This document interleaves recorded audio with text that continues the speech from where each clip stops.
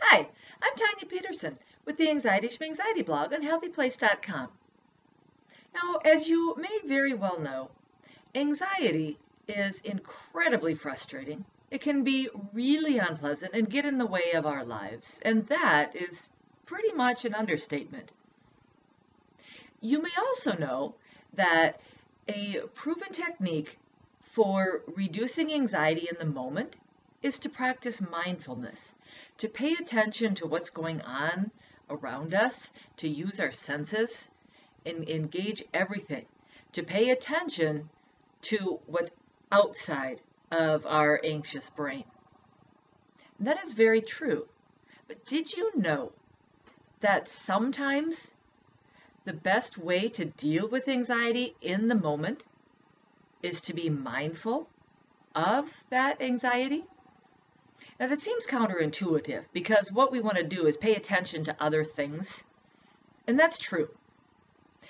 But there are times when anxiety is really intense and it's hard to pay attention to things outside of that anxiety because that anxiety is screaming for attention.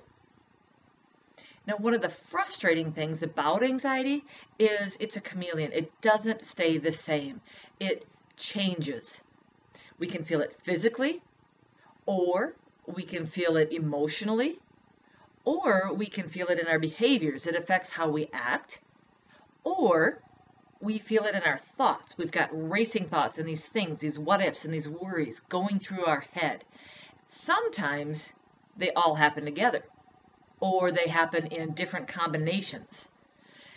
When that happens, it can be really, really difficult to distract ourselves, to be mindful of other things, and it can also be difficult to know how to approach it. We have to know what is going on with us in order to know how to address it. So that is when being mindful of the anxiety itself can come into play. Sometimes there's just this vague tension. We feel really uptight, we feel really tense, and we're not even quite sure why. We just know that we feel it and it won't stop. Or we feel really just almost, let's say the opposite, we feel keyed up, and sometimes at the same time, we feel really unmotivated. We just can't bring ourselves to do anything. We can't start anything. We can't follow through with anything we don't want to. So in those moments, stop and be mindful of your anxiety. What precisely are you feeling? How are you feeling anxious? Is it your thoughts? Do you have a certain thought that once you attend to it, you notice it, that one recurring thought? Is it physical symptoms? Is it muscle tension, a headache, tight chest, sweating? Is it emotional? Are you feeling jittery? Are you feeling in tears out of frustration or fear or anything? Those are just a few examples, but stop and be mindful of what your anxiety is in the moment. Now, of course, you don't want to stay there. You're not going to be stuck in it and wallow it, but once you are aware of exactly what your anxiety is doing, how you're feeling, what you're thinking, you can then focus your energy there to start to reduce it in the moment. Do you need to go for a walk?